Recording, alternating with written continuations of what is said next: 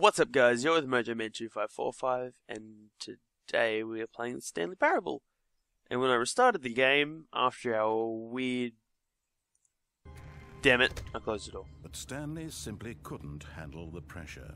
What if he had to make a decision? What if a crucial outcome fell under his responsibility? He had never been trained for that. No. This couldn't go any way except badly. The thing to do now, Stanley thought to himself, is to wait. Nothing will hurt me. Nothing will break me. In here I can be happy forever. I will be happy. Will I be, though? Waited.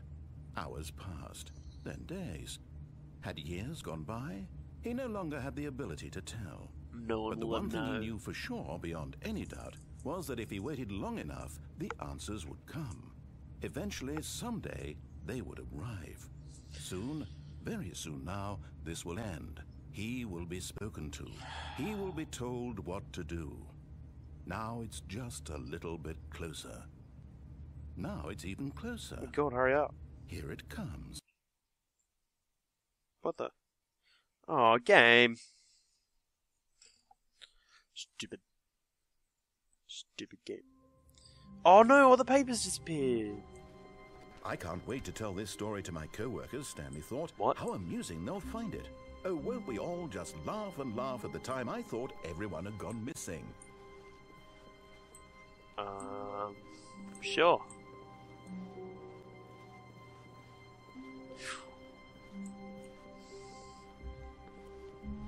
When Stanley came to a set No, of two open he doors, did he entered not. This was not the correct way to the meeting room, and Stanley knew it perfectly well. Perhaps he wanted to stop by the employee lounge first, just to admire it. Not really. The lounge was sublime, a work of art. But eager to get back to business, Yep. Stanley took the first open door on his left. Okay, no. Damn it, that didn't work the way I wanted it to. Nope. Stanley was so bad at following directions, it's incredible he wasn't fired years ago.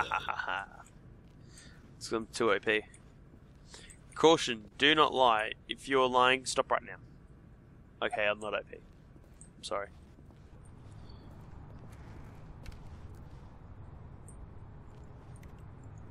I need a card for that machine. Do not jump from the cargo lift while it is in motion. Will cause death.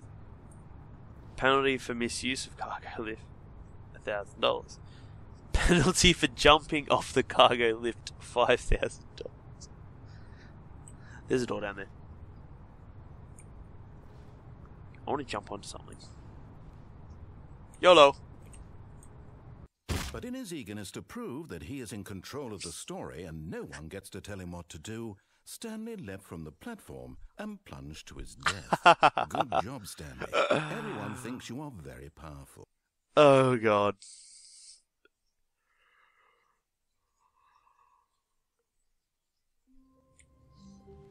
Oh, I'm alive again. All of his co-workers were gone. What could it What be? is this?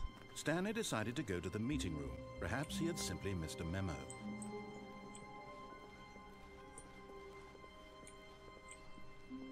When Stanley came No, to a set he of two did open, This was not. not the correct way to the meeting room, and Stanley knew it perfectly well. No, it didn't. Perhaps he wanted to stop by the employee lounge first, just to admire it. Nope.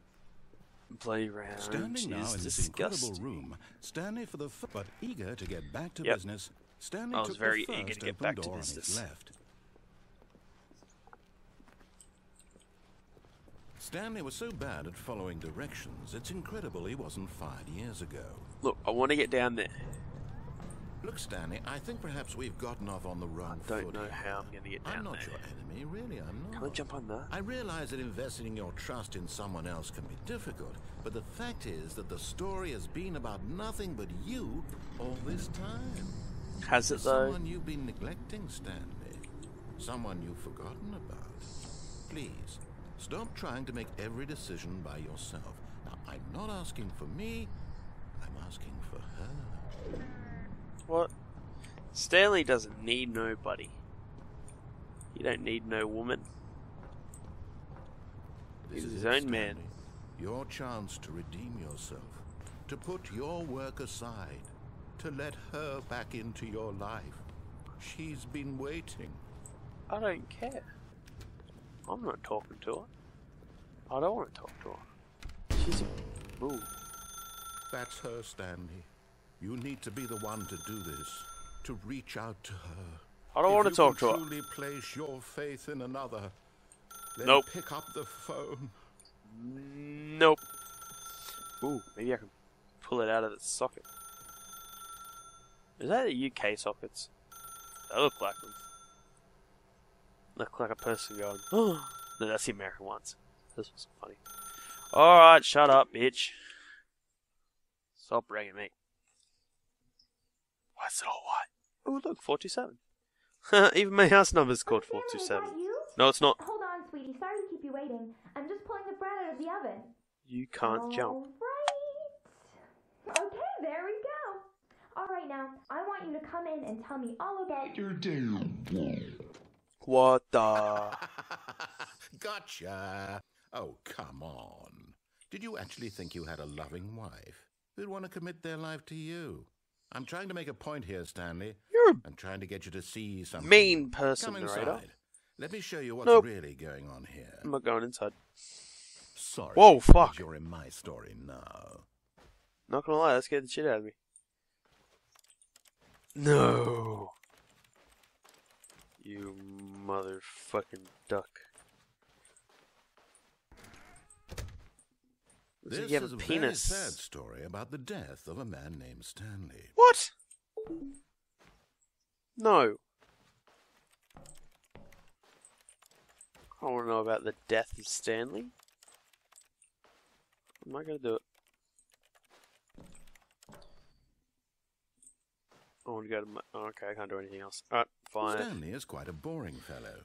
He has a job that demands nothing of him, and every button that he pushes is a reminder of the inconsequential nature of his existence. I'm Stanley, aren't I, right now? Look at him there. Just pushing pressing the buttons. Doing exactly what he's told to do. Now he's pushing a button. Now he's now he's going home. Now he's coming back to work. One might even feel sorry for him, except that he's chosen this life. Fuck off, narrator. But in his mind, in his mind he can go on fantastic adventures. From behind his desk, Stanley dreamed of wild expeditions into the unknown, fantastic discoveries of new lands. It was wonderful, and each day that he returned to work was a reminder that none of it would ever happen to him.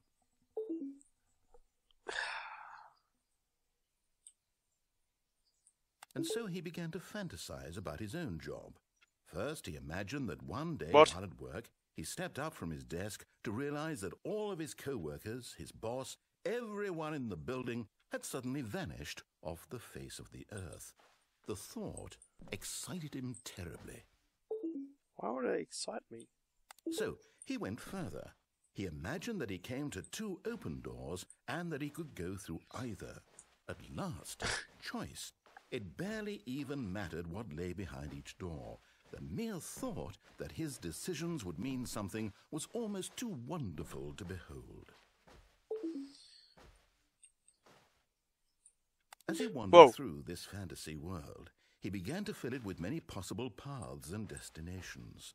Down one path lay an enormous round room with monitors and mind controls. Oh, this is starting to become my Down another desk. was a yellow line that weaved in many directions, and down another was a game with a baby. And he called it the Stanley Parable. What? It was such a wonderful fantasy, and so in his head he relived it again, and then again, and again, over and over, wishing beyond hope that it would never end, that he might always feel this free. Surely there's an answer down some new path, mustn't there be? Perhaps if he played just one more time. But there is no Oh, answer. I knew How this could there would possibly happen. be? In reality, all he's doing is pushing the same buttons he always has.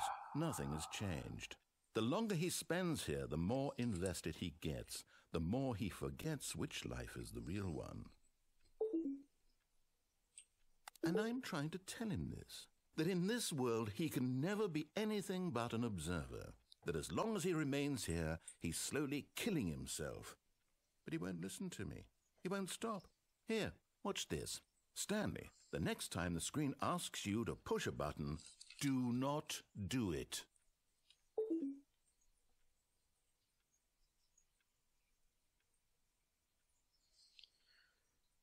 I'm presuming there's no way I can get out of this. That I have to press E. Oh, we could just watch this clock.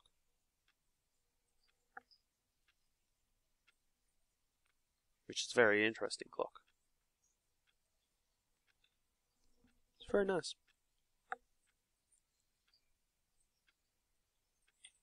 You see? Can he just not hear me? How can I tell him in a way that he'll understand that every second he remains here, he's electing to kill himself? How can I get him to see what I see? How can I make him look at himself? Do you see what I see? I suppose I can't. Do Not in you the see way what want I him to. see? But I don't make the rules. I simply play to my intended purpose, the same as Stanley. We're not so different, I suppose. I'll try once more to convey all this to him. I'm compelled to. I must. Perhaps, well, maybe this time he'll see. Maybe this time. Maybe this time I won't see. And I tried again. And Stanley pushed a button.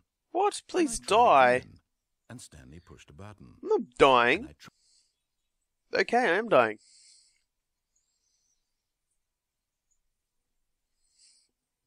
Well, shit.